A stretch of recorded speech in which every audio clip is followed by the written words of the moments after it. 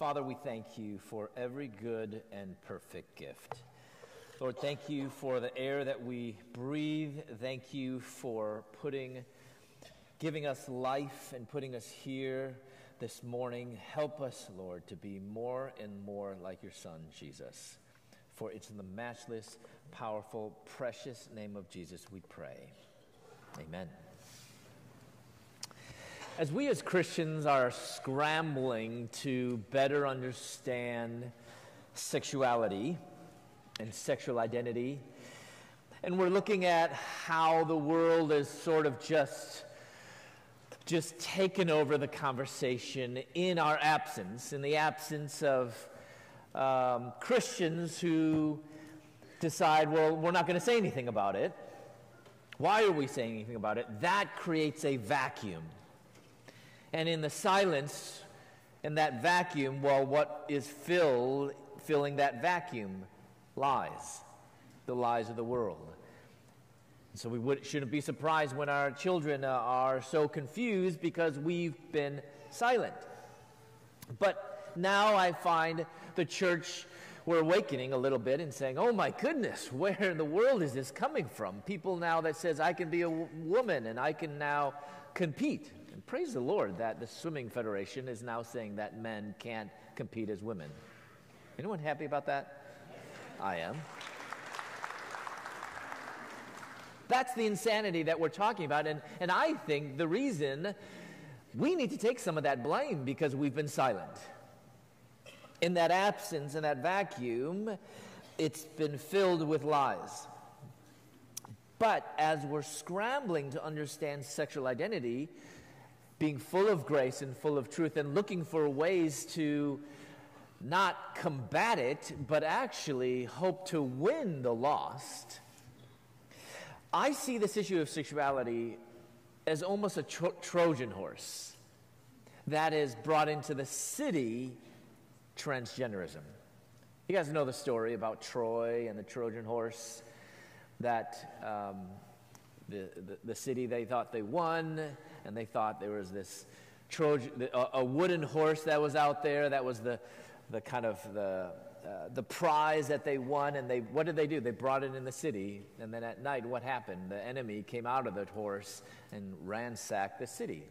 So I feel like sexuality is the Trojan horse that brought into the city transgenderism. How do we respond to transgenderism? Not agreeing with the insanity, but how do we respond that's full of grace and full of truth? For example, questions like, is sex, male and female, is it a social construct? Is it a matter of personal choice? Are there more than two genders? You see, 10 years ago, questions like this were unheard of, unless you were in a secular school in the English department or the women's studies department. But as peculiar and even sacrilegious as questions like that may seem, they're actually commonplace today, not only among the world, but even among Christians. Maybe your kindergartner has a playmate who's being raised gender neutral. Or maybe your coffee shop, instead of having name tags, they have pronoun tags. Because it doesn't matter what your name is, what matters is what pronouns you're using. Or maybe it hits a little bit closer to home. Maybe you have a family member who's transitioning. Although the modern West here has lost its boundaries, and I also want to be clear, yes, this is Huntsville. But don't think that just because you're in Huntsville, you're immune. If our kids have a computer or have this rectangular thing, these smart devices, which I think that's doesn't make you smarter in many cases. Unless our kids are locked in a room, which wouldn't that be nice if we could do that? Put them up in a tower, Rapunzel. That would be nice, but that's not the reality. Because even if we could do that, guess what they're dealing with? Their sinful hearts. But the modern West and the world that's seeping into the church, though it might celebrate the plethora of all these gender options, how do we Christians respond in light of the good news of Jesus Christ? Because I think before we try to do right, we need to think right. I think this younger generation, almost in every generation, the younger generation always has a passion to do right, to do something, do right. But the problem is if you try to do right without thinking right, you could end up doing wrong. We would call this in theology making sure that your orthodoxy precedes your orthopraxy. Orthodoxy is right doctrine that must precede your right doing. So how do we think right about these issues? Well, we need to recognize these four categories of sex, gender, norms, and roles. Sex, gender, norms, and roles.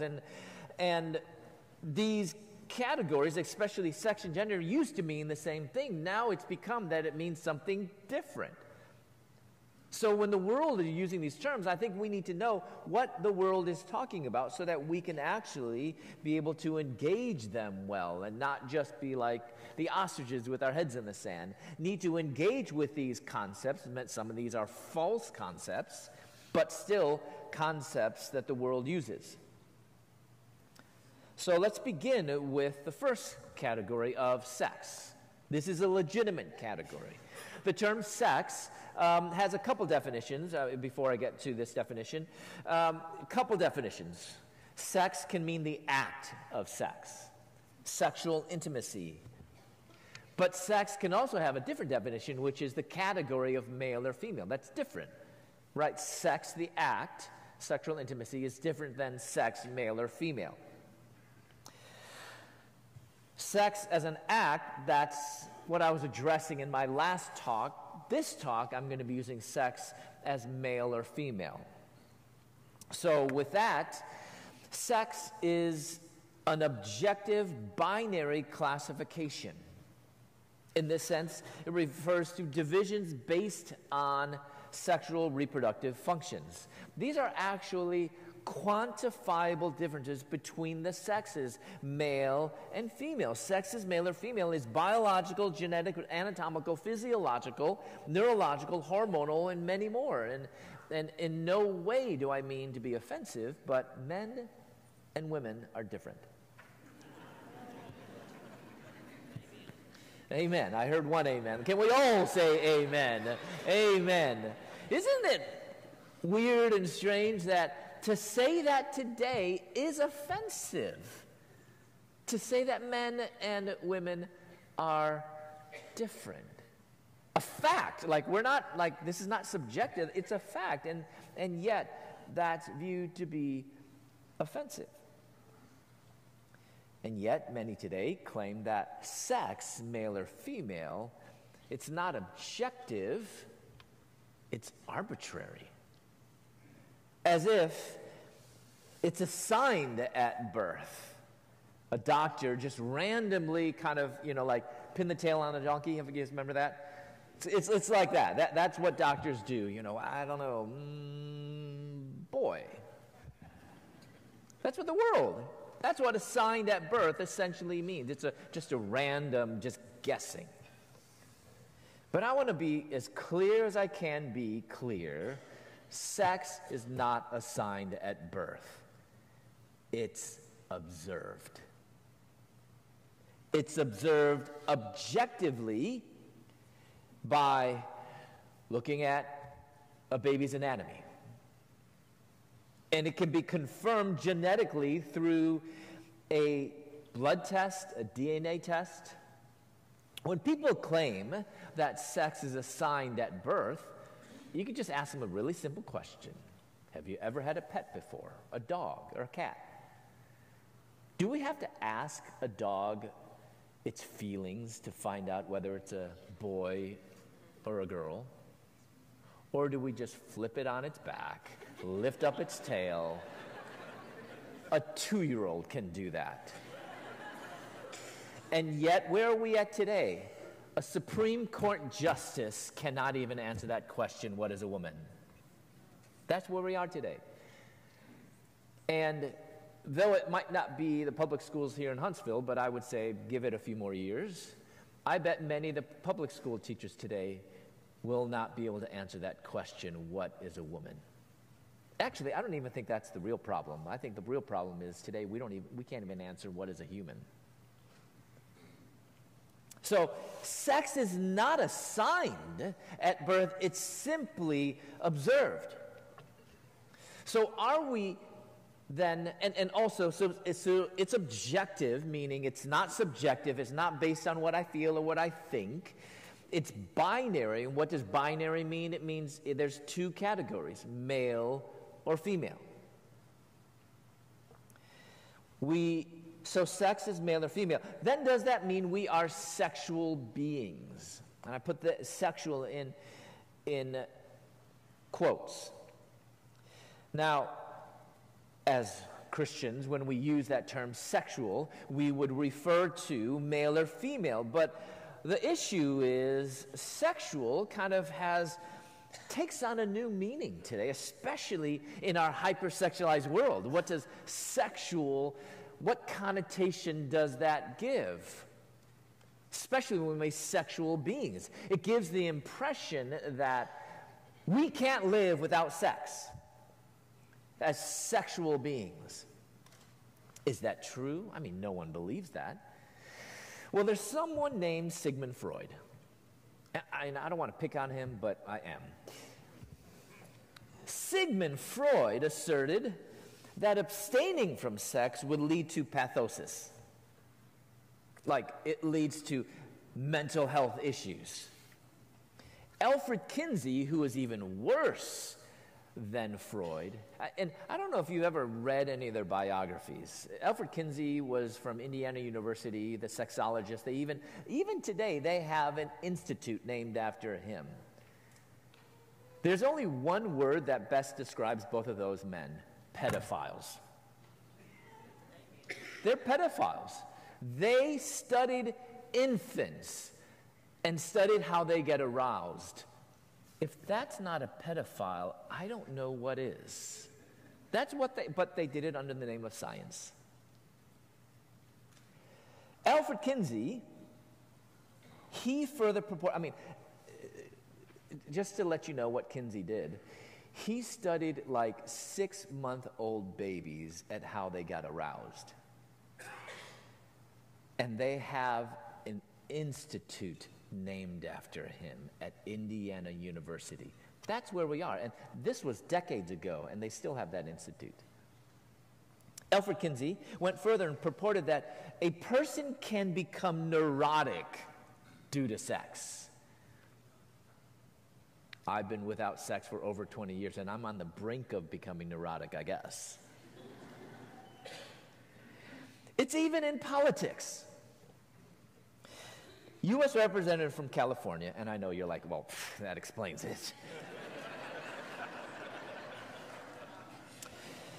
Her name is Barbara Lee. She stated this. You got to listen to this carefully. An abstinence until marriage program is not only irresponsible, it's inhumane. So are we sexual? Well, it depends on how we define sexual.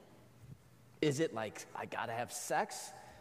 You know, and I know people, when they say sexual, they're thinking male or female, but does it give a wrong connotation? See, words matter. I think we need to be careful with our words, and words also can change meaning over time. And if it gives more of this connotation that we have to have sex as opposed to we're male or female, maybe thinking about using a different word.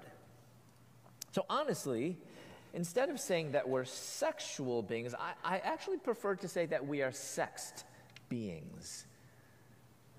Differentiating that between the act of sex and the fact that we are just male or female. So sex is an objective binary classification of being male or female.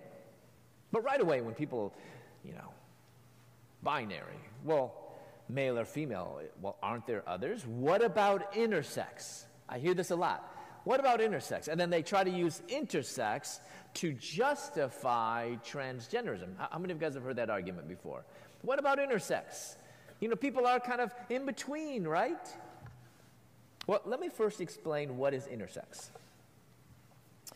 Intersex is an exceptionally rare condition.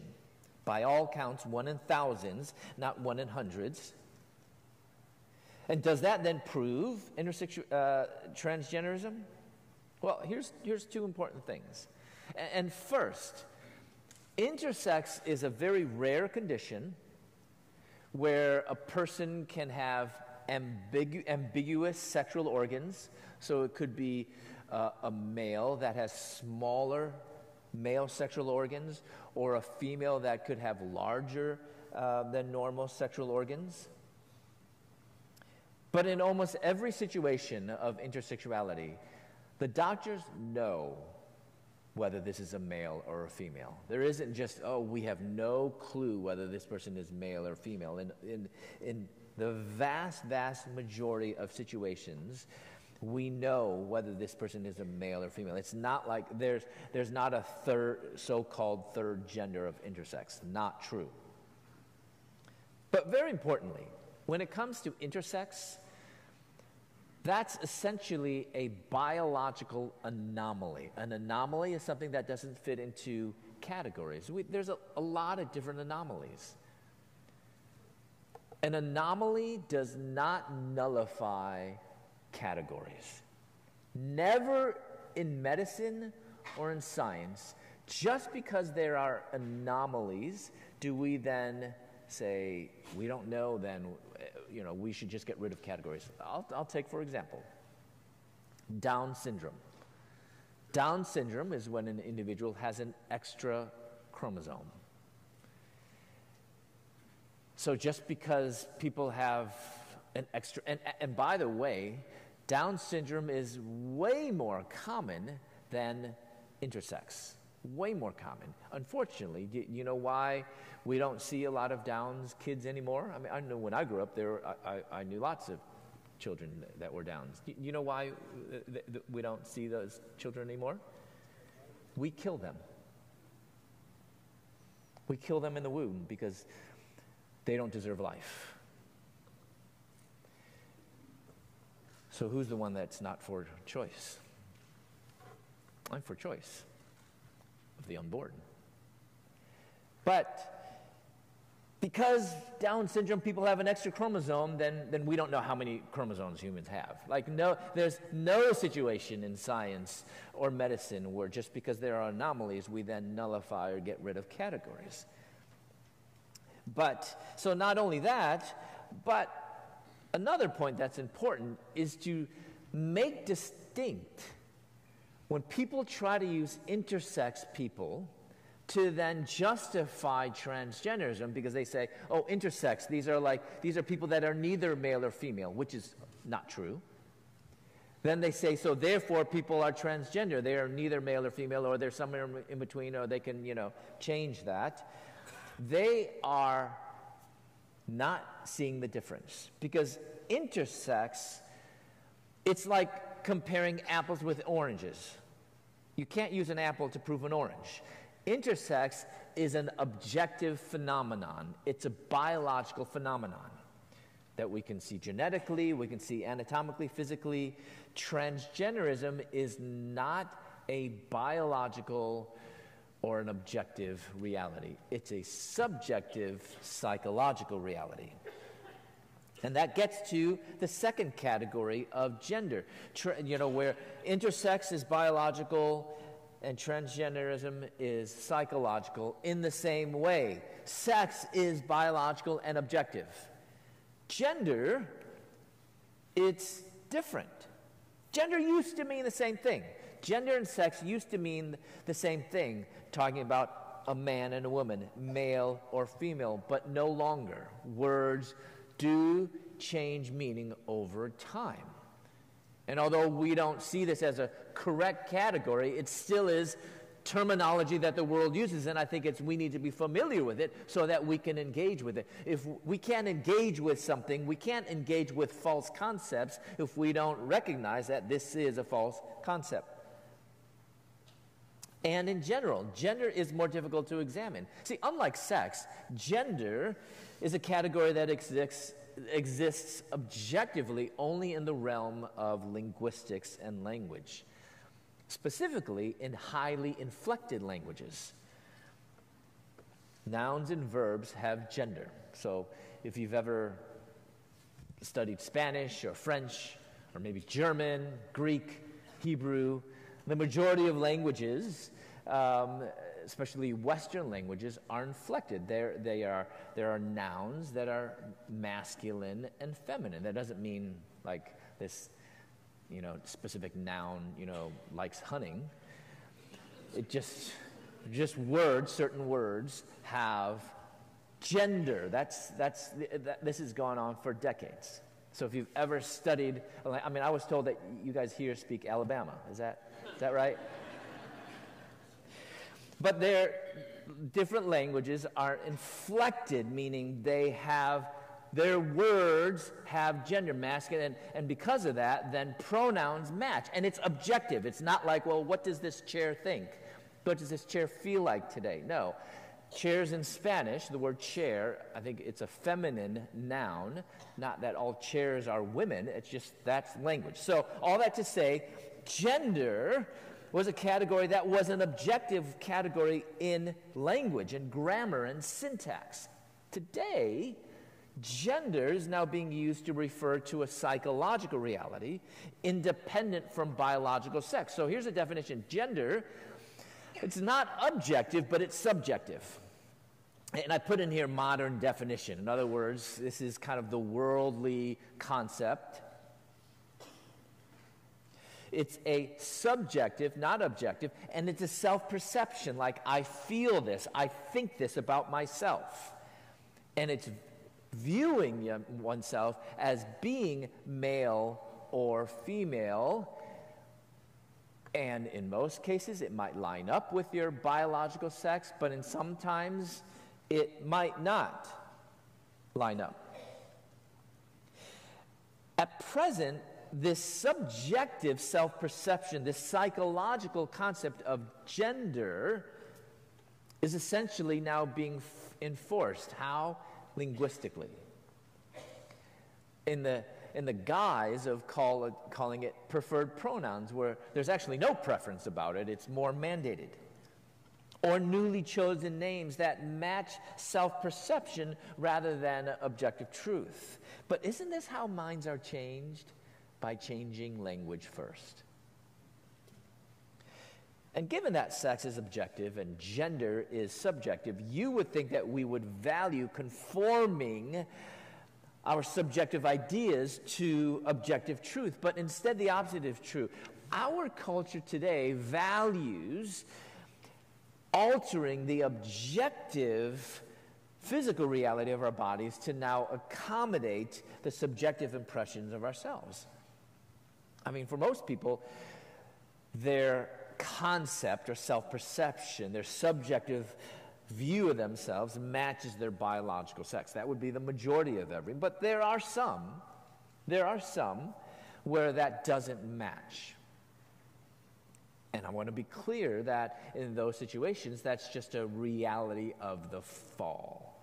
We're all fallen. All our thoughts and our actions, we have desires in our thoughts that shouldn't be acted on. We have some thoughts and actions that are not good.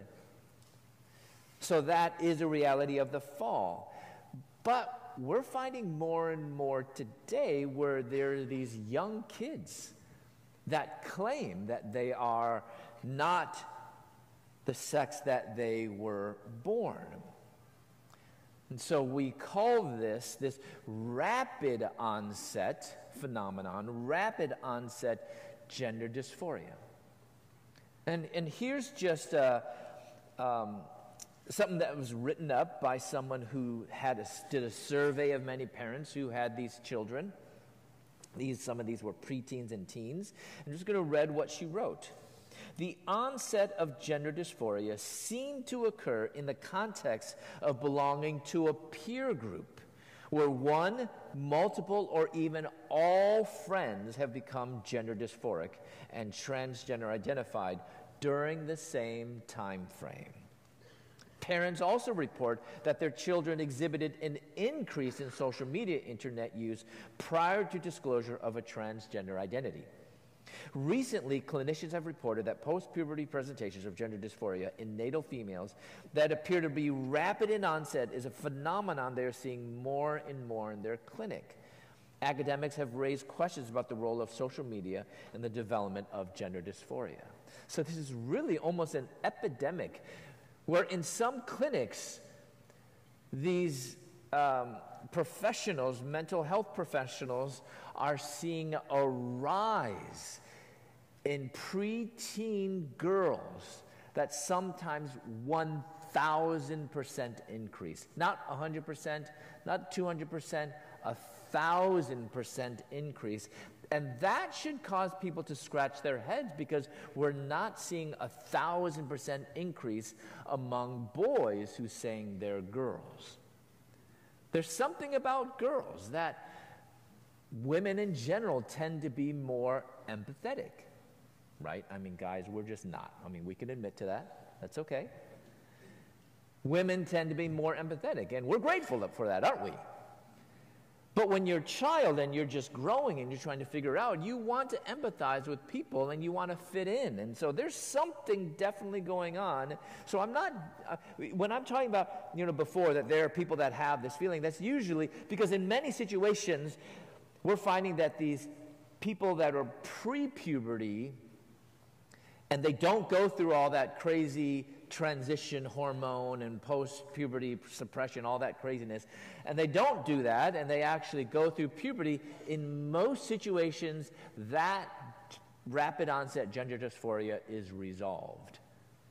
But in some cases, there are people that in adulthood, they still have that tension, but to be really clear, this is just a reality of the fall.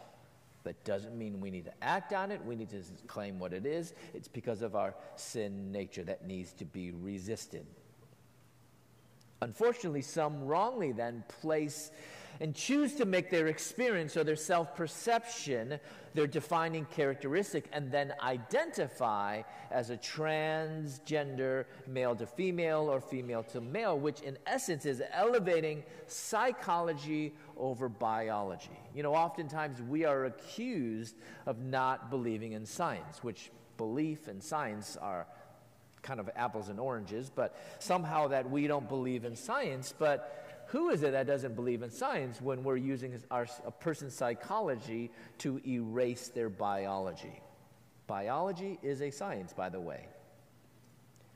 But this new form of dualism, in other words, mind over body, elevates self-understanding and our perception as the determiner of personhood, like I talked about before, about who we are, hence gender identity.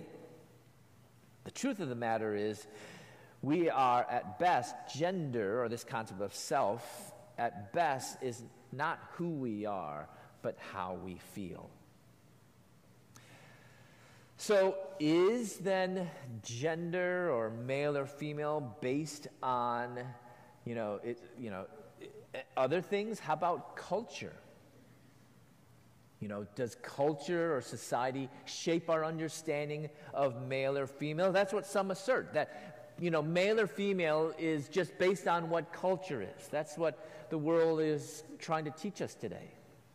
That you're only male because the world has told you you're male. Your parents said that you were male because it's assigned at birth. But that is conflating the concept of male or female sex with the concept of norms. When I say norms, I'm talking about masculinity and femininity. Male or female is not the same thing as masculinity and femininity. Masculinity and femininity are behavioral characteristics that are associated with being male or female. These are matters associated with male or female. And these admittedly are shaped more by society and more shaped by cultural. For example, in some parts of the United States, masculine is being rough, tough, unemotional, or inartistic. For some, the quintessential all-American man might be a rugged, sometimes loud, bombastic football player or construction worker. Yet taking that ideal of masculine to other parts of the world, like Asia, that wouldn't be masculine. Barbaric maybe, but not masculine. Who says that a man can't be artistic? Did you know in the Bible that Jubal was the father of all those who played the lyre and the pipe? Genesis 4. Moses led Israel in a song of victory over Egypt. David was skilled at the harp, and he was a man after God's own heart. He wrote numerous psalms. He also assigned men to be musicians in the temple. Who says men can't be emotional? Right? I mean, I often heard that say, boys don't cry. Who says? The shortest verse in the Bible is, Jesus wept. He's not a man. Ezra, Nehemiah, Jeremiah, many prophets were not afraid to express their emotions through public tears. Strong emotions are not reserved for women only. Amen? King David was a man known after having a heart after God. He's famous for his brave exploits, first as a shepherd boy, fighting lions and bears to protect his sheep, then as a youth who defied and killed Goliath, and later as a warrior king. But David was also known for being sensitive and intuitive, exhibiting traits that in macho culture would be viewed today as inappropriate for a real man's man. I sometimes wonder if David grew up today here in the South, playing the harp, he would probably be teased as being a sissy. So does that then mean that there's no difference between how men and women should live? No. Because instead of looking at culture and society and the world, let's look at the Bible. Amen? That's a good place to start. Let's look at the Bible, because that needs to be our guide. And I want to be clear and insert this here. You know, I'm speaking, I spoke in the morning, speaking here in the afternoon. Don't believe something simply because I say it. Just because Dr. Christopher Yuan said it, don't believe it. Listen, take note, but then go home and open up the Word of God. Because if there is anything that I say that contradicts it, do not believe it. I submit myself fully to the Word of God. It is a light unto our path, a lamp unto our feet. So I think we always need to look to the Word of God as our guide. Instead of looking for distinctions between man and woman and what that is in the world and society and culture, let's look to God's Word.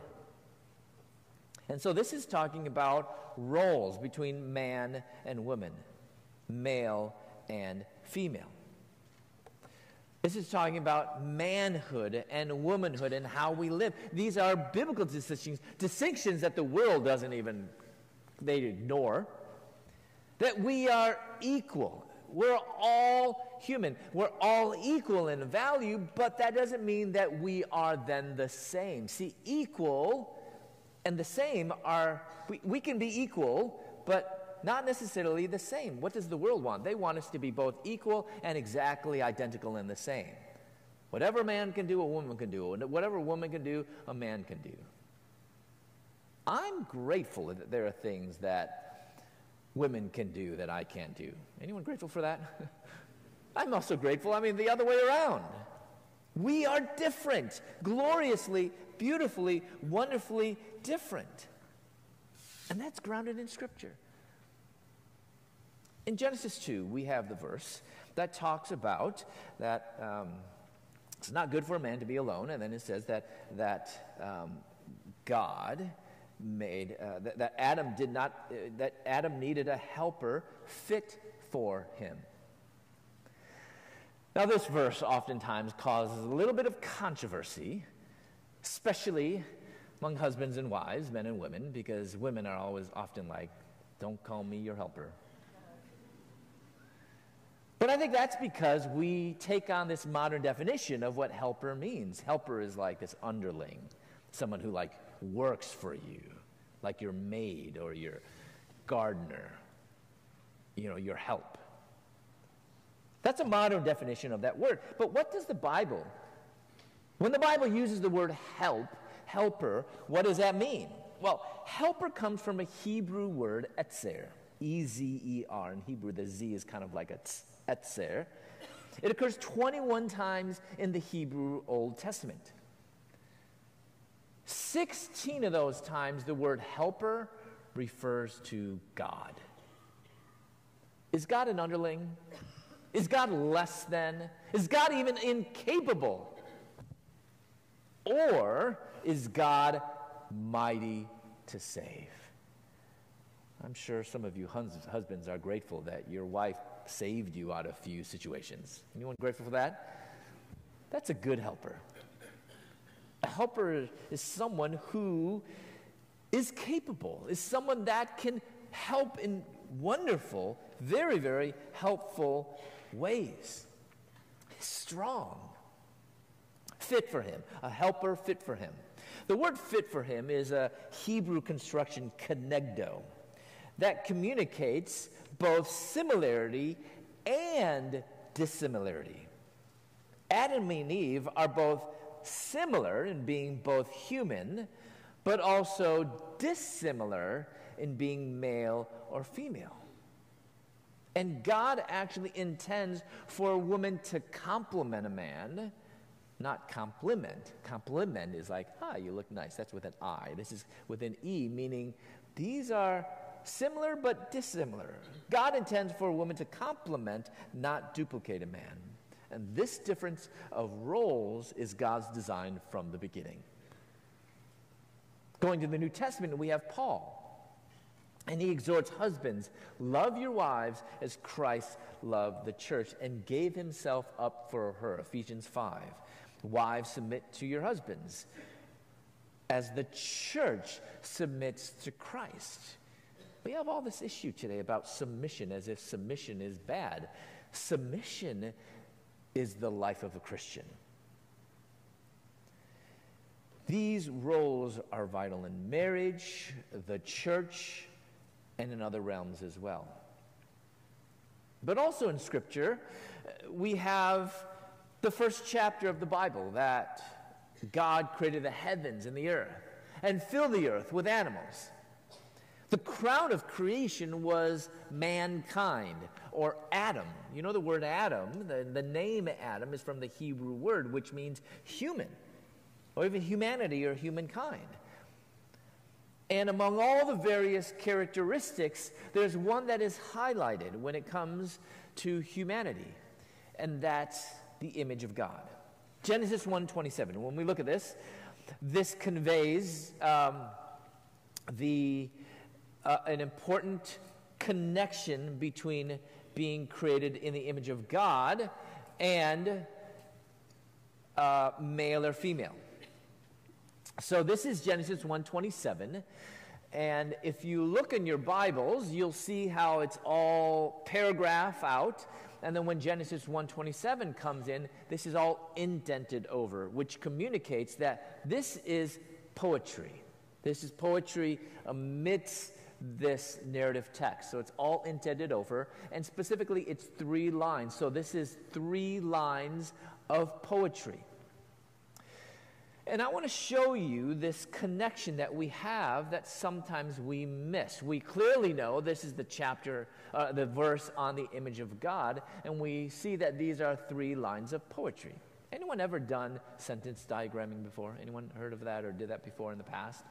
So if you'll have a moment just to give me a little bit of space here, I'm going to geek out a little bit here with some sentence diagramming. But there's a reason, because I'm going to show you some meaning. So we have the first line, second line, third line. Sentence diagramming is going to show some of this connection. The first line, God created man, subject, verb, object. Then what follows is a prepositional phrase, in his own image. Okay, first line is subject, verb, object, prepositional phrase. All right, you got that? Second line, so these are parallel lines, meaning these lines are basically saying the same thing. How do I know that? Second line, instead of beginning with subject, verb, object, it begins with prepositional phrase. In his own image, in the image of God. Basically the same thing, right? And then he created him. That's exactly the same thing that it says above. God created man, he created him. Basically the same thing, except it's flipped. Instead of subject, verb, object, prepositional phrase, it's prepositional phrase, subject, verb, object. All right, got that? First and second lines, identical. Third line, instead of a prepositional phrase, we have two nouns, male and female, that in essence kind of takes the place of the prepositional phrase, in the image of God. And then we have subject, verb, object. He created them. Now, I know that one is him, one is them. This is not talking about preferred pronouns. It is not. I'm a stickler when it comes to grammar and syntax. So when people try to use they, them to refer to one person, I want to get up my red pen and just kind of, no, F. For me, that's like taking your nails and bad grammar. This is referring to, in essence, the second line, he created him, is talking about humanity as a whole, and then he created them, were also individuals. But I want to look at how the second and third line, we have the prepositional phrase, in essence, being replaced with male and female. So as Moses was recording this in poetry, these poetic 3 lines of poetry, it's actually this undeniable correlation between being created in the image of God and being made male and female. What is that connection? Well, I think a few things. I think here it's talking about humanity being created. And so just as being created in the image of God is essential to being human, being male or female is also essential to being human. Another important thing that we can gather from this is not just like an aspect of us, but this is referring to the whole person. Not just biology or spiritual or psychological, we're created in the image of God, but our whole person. Thus, male or female is not just a biological reality. I think we kind of limit what sex is when we only make sex biological. Sometimes Christians make that mistake. We think sex is only biological. No. Actually, sex is first and foremost a spiritual, ontological, meaning essential reality that's created by God. Being male or female, thus, cannot be changed by human hands. Sex is a category of God's handiwork, his original and everlasting design. And as hard as people might try to alter that design made by God, the most they can do is to artificially remove or try to artificially augment body parts, or use pharmaceuticals to unnaturally suppress the biological and hormonal reality of one's essence as male or female. The world likes to say that a person transitioned, as if it's a one point in time. They did that and now they're male or now they're female. Absolutely not true. Jenner, Bruce Jenner, that now goes by Caitlyn Jenner. 100 years from now, if we were to exhume his bones, and every scientist in the world, any scientist in the world, would do a DNA test on his bones, he's a man. And that's actually science. So who believes in science? So we see that no matter how hard people try to change things, no one ever actually transitions to anything. They just try to suppress. Do you know that people who transition, so-called, every single day of that person's life, they need to take hormone suppressants, and they need to take the opposite sex hormones. You know what we don't hear is how that affects people. Hormones affect people. Ladies, can I get an amen? Or husband is like, oh, amen. Hormones affect people. Guess what they affect? One of the things, emotions. Every time that time of month, you know, or maybe when you're getting that time where like all those things are shut off, that also affects, a lot of other things, lots of things. It affects your emotions, which, by the way, one of the biggest things that's being swept under the rug is mental health. And instead of dealing with the mental health issues, they're adding gasoline to the fire. Not even estrogen, testosterone. Before I was a Christian, I was living, if you don't know, the gay, there isn't one lifestyle. The gay community, lesbian community have kind of pockets of pockets of little communities. My friends were not the more flamboyant, more feminine. We were, more, tried to be the more masculine or really fit. So it was vanity, I wanted to be buff, but I'm Chinese. You can't fight your genes. I wanted to be buff. And so, you know what I did? I artificially did.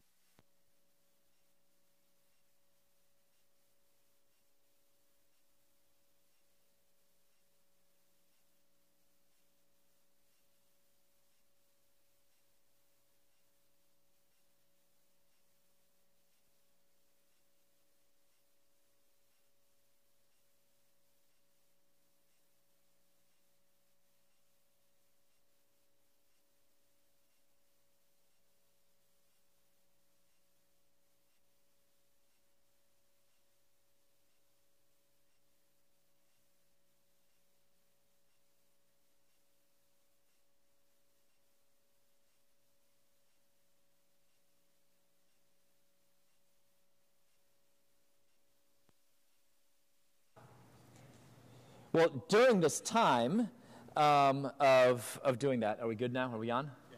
Good. That affects your emotions. There's such thing that's called roid rage. I did about 2 years, cycled on and off, and some of those were testosterone, some of those were other types of steroids. I told this to someone else that was a young lady, maybe a middle-aged lady. She had quote-unquote transitioned and taken steroids, testosterone, for years to try to be a man, thinking that she would become a man. And I told her this story when I tried steroids. I punched through 3 walls and almost tore a door off its hinge. And I'm Chinese. I told the story to this lady, and she said when she was on a cycle of steroids, she punched through 4 walls and almost killed her partner. We are ignoring mental health and adding gasoline onto the fire. And then when people say, we are just pausing, puberty, You can't pause puberty. It either has to occur on its own or it never will again, because when you try to pause that, you are going to cause permanent damage and change. But what is the world saying today? Your psychology, a science, now erases biology, which is also a science. So therefore, what I feel has become who I am. But isn't that what we're living today, where our experience rules everything? As I said before, it's no longer sola scriptura, but it's sola experiencia. And what we see today is that transgenderism, this whole talk about transgenderism, the real issue is not what is male or female. The real issue is what is truth. What is real. Because the world says, you feel something, it's your truth. You think something, it's your reality. So I said, it's sola experiencia, not sola scriptura. And I said earlier, related in my last talk, we can't understand gender identity or human sexuality without beginning with theological anthropology, that we're all created in God's image. We're also all fallen. So every person has dignity and value. So how do we respond? Well, we need to understand these correct categories, but understand it through God's eyes. We're all created in the image of God, and being male or female is essential to who we are. So we must refuse to place our self-perception over our biology, and as Christians we need to refuse that we place neither of those above Scripture, because I am who God made me to be, who makes no mistakes. So who am I? Who did God make me to be? I am created in the image of God. I am a redeemed Christian man, nothing more and nothing less. Let's pray. Father, thank you for your grace. Help us, Lord, to live fully for you. And we ask this in Jesus' name. Amen.